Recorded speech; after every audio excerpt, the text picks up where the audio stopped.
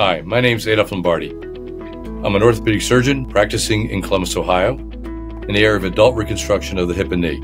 I've been in practice here in Columbus since 1987, and I've had the opportunity to do, well, this week I hit 35,000 total joints, hip and knee replacements and revision work.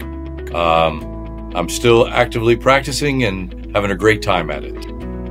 Do you consider potential metal sensitization an important issue to discuss pre- or post-operatively with your patients? The question of metal sensitization comes up frequently in my preoperative dialogue with my patients. It probably came more and more into those discussions as I transitioned mid-career into doing a lot of metal-on-metal total hip arthroplasties. I was obviously very concerned at that time to get the background from the patients if they had any concerns regarding metal sensitization. As a matter of fact, there was a year's worth of patients that we asked the question, have you had a reaction to metals? And so over that year, I was probably more like a year and a half, we interviewed 12,500 patients asking this question, have them fill out a form. And interestingly enough, it was about 5.4% of the patients that admitted that they had some metal issues. Interestingly, it was 6% of women and only 0.5% of men. When I do ask that question, then I've got to make a decision as to how I'm going to treat that patient. Am I going to use a device that might create an adverse reaction? Interesting enough, 98% of the patients identified that nickel was the metal that they were reacted to. And we're well aware of the fact that chrome cobalt has some nickel in it, and that patients can be sensitized to that. And, so those patients, if it's a hip, you use a ceramic head, a titanium stem, a titanium acetabulate component. You can really stay out of the chrome cobalt and be quote unquote nickel free. In the knee, it's more difficult. And so I started recommending to patients that they get the lymphocytic transformation assay. Matter of fact, is today alone, I had 2 patients come in that quoted that they were sensitive to nickel. And one patient I was considering to do a partial knee replacement. Now, she had skin testing done, and I tried to explain to her that that doesn't always correlate, and that if we really wanted to proceed with a partial knee replacement, I felt she should have a lymphocytic transformation assay, and that way we could decide if we're going to do a partial knee. Because in my mind, the best partial knee that I do is chrome cobalt. How has Orthopedic Analysis metal-LTT testing helped patient outcomes in your practice?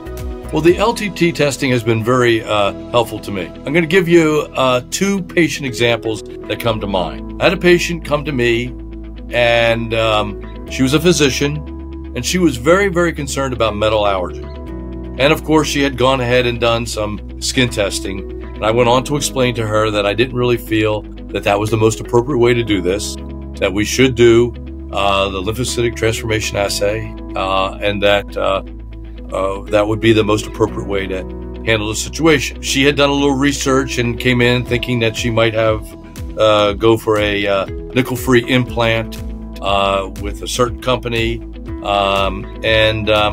Fortunately, I sent her for the testing because the testing revealed that she was sensitive to that alternative material that I was going to use. And so I wound up using an ion-implanted titanium device in this patient because she was sensitive to this alternative metal that was present in the other implant. And then there was another patient that I elected to test, and I tested them when they first came to me.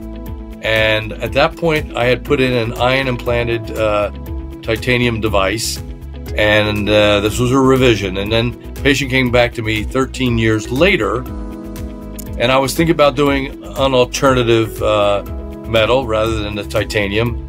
And I did the LTT testing preoperatively, and he was also sensitive to that particular metal. So fortunately for me, I stayed with the ion-implanted titanium. So I think those are 2 concrete examples.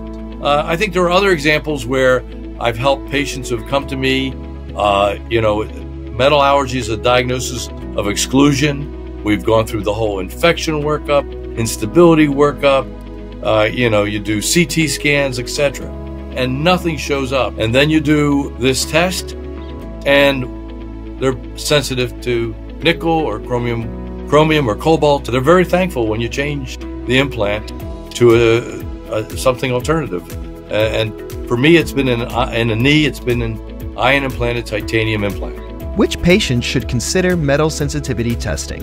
When you're evaluating a patient preoperatively and you discuss with them, if you elect to discuss with them metal sensitivity, I think you want to try to get the history of what are they sensitive to. If the patient tells you, in my mind, that they have had issues with piercings and they have reactivity to high nickel content implants, you may want to go ahead before you put in a chrome cobalt device and do the LTT test. That for me is the patient I indicate that on. Now it's the other patient, the patient who's already had an implant and who comes to you complaining of pain, swelling, little bit of heat around their knee.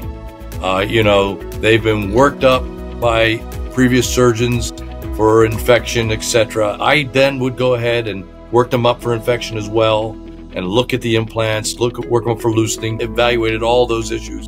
And then I would have a LTT test to confirm or deny that they're somewhat sensitized to nickel, chromium, cobalt, and then show them that information. And I do a revision. So I am a believer, and we know there are some of my colleagues out there who don't believe. I've had success in revising patients to these alternative devices.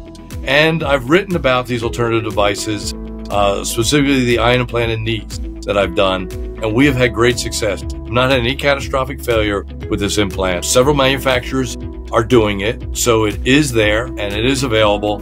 And I would recommend to my colleagues, if you've got one of those patients who you just can't figure out why they're having a problem, maybe give this test a try, and maybe it'll give you the answer.